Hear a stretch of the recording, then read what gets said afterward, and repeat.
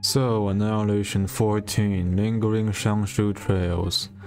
Before I start with the squad, you only need 400 kills to get 4 rewards, and the death spawns don't count towards kills, so you can leak them. Now the squad, Blaze, Thorns and Ifrit are essential. They should be M3, Blaze around level 70, and Thorns and Ifrit around level 60. If your Blaze is under leveled, you can use a Healing Defender, Skalter, Sharpedges, or Surtr to help her. And I'm gonna show you how to use those operators to help Blaze. What I'm gonna do later is just have Blaze right there and that's all. But I do not recommend anyone to do that because it's just better to get Blaze help because of how high the pressure is. As you can see with the heat map here, 75% of the enemies will pass where Blaze is. So yeah, the healing pressure and the damage pressure is extremely high on Blaze. I'm only using Blaze because the general rule of thumb of making guides simpler is to use less operators. So yeah.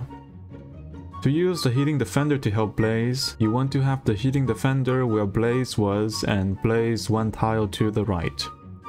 To use Skalter or Surtr to help Blaze, you want to have Skalter there and then Blaze there. And yeah, Skalter with skill 3, I'm not sure if skill 1 would work. Then activate her skill when the 2 birds at wave 370 are coming down towards Blaze. Same drill for Surtr, activate her at wave 370 when the 2 white birds are coming down. Now for Skalter, you want to deploy her there to buff Blaze. Just remember that whatever you do, deploy Blaze at last, so the enemy's ranged units will attack her. Now back to the squad. Perfumer can be replaced by any other medic, but since Thorns does not receive any direct heal later, his HP will be chipped away slowly and he will eventually die. So without Perfumer, you will need Saria to keep Thorns alive with her skill 2. To do that, simply have Saria at the bottom right lane and have Thorns in her skill 2 range. Now for Eyja, you can replace her with any high arts damage dealers like Passenger, Golden Glow or Dusk. Ideally use an AoE unit like Passenger or Dusk, because you also want this unit to deal some damage on the top lane. The basic idea behind this unit is to deal with the sinking sand enemy. As you can see with the 2 circles in the field, the sinking sand enemy has 2 checkpoints of 30 seconds. Eyja's position has to kill this sinking sand enemy in the first checkpoint of 30 seconds so that its death spawns will go to the second checkpoint and stand still and let Ifrit kill them. If Eyja's position is not high enough level to kill the sinking sand enemy and it goes to the second checkpoint, Ifrit will kill it and its death spawns will immediately start moving instead of staying still. And Ethan will not be able to deal with those death spawns. There are several sinking sand enemies and all those death spawns adding up will kill you. And the reason I said it's ideal to have Eyja's position as an AoE unit is because the last 2 Sharpedges that will spawn on the top, you will need an AoE unit in order to hit the one on the very upper right corner. The reason you want to do this is because they do 1350 attack, and you want to use AoE damages to weaken it. Otherwise, if it comes in full HP towards Blaze, Blaze is gonna be obliterated. So if you use someone like Golden Glow in Eyja's position, you want to use someone like Surtr or Neural Alter in order to kill that top guy, since it will not get damaged by AoE. Weedy can be replaced by Manticore skill 1 and rosmontis, or Blue Poison, or Osta.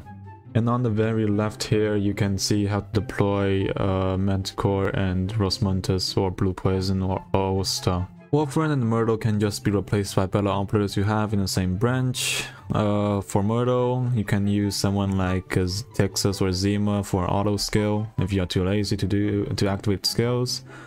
And if you're using help for Blaze, you especially want to use operators like Texas or Zima to block the first few enemies. Since you cannot deploy Blaze yet, you have to deploy her at last.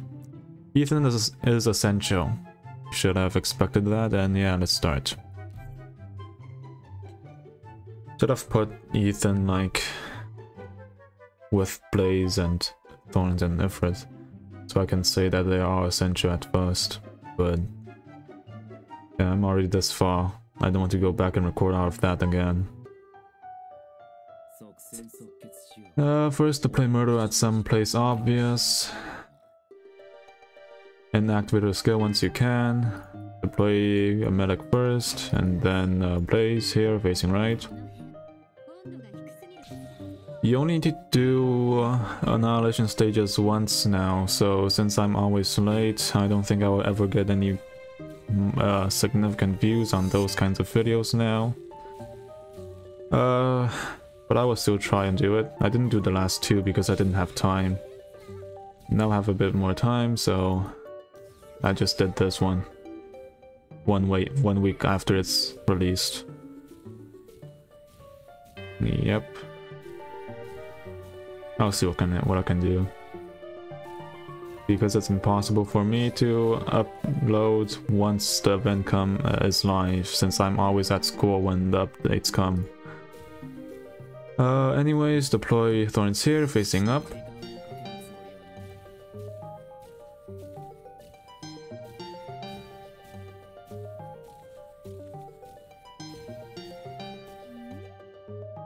Use Myrtle skill once you can. For this high ground unit, you can just deploy it after Blaze because the ranged enemies cannot reach her anyways.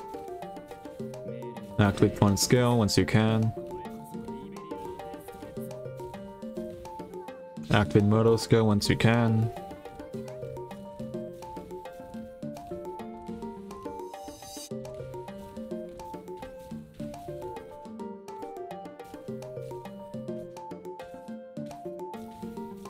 Keep on activating Myrtle.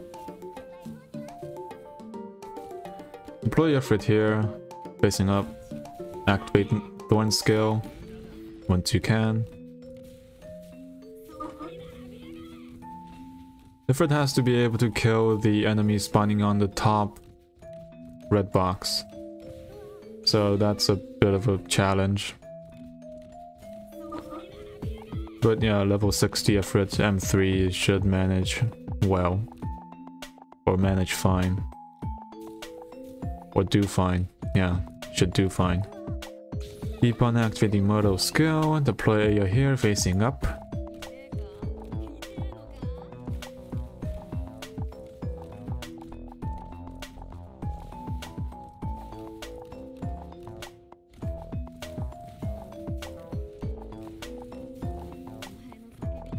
Keep on activating Myrtle skill.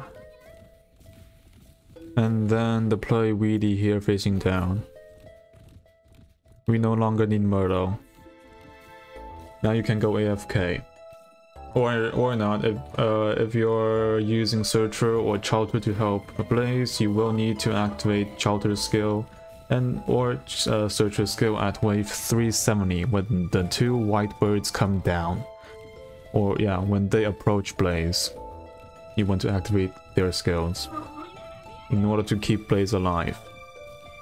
Before the last wave, you want to try and keep Blaze's talent unactivated for as long as you possibly can.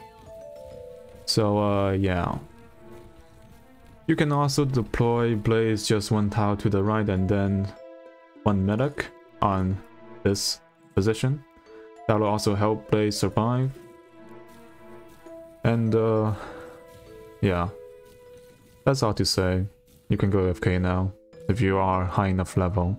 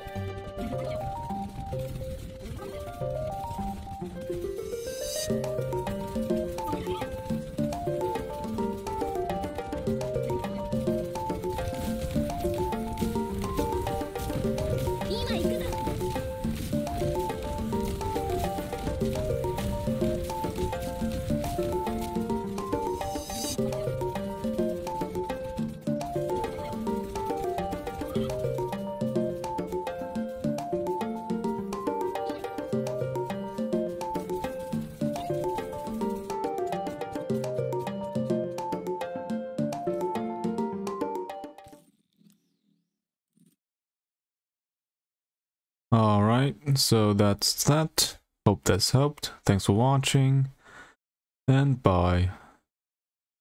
感染者の権利は感染者自身の手で取り戻す